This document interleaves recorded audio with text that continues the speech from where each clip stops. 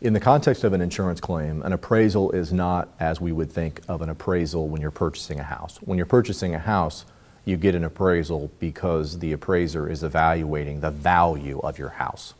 In an insurance context, an appraisal is the process where you have a covered loss and the appraiser evaluates the value of the loss itself, meaning they're going to determine what are the cosmetic damages, what would the subsurface repair cost be, and things like that. Most of the time, this is kind of an informal arbitration that takes place.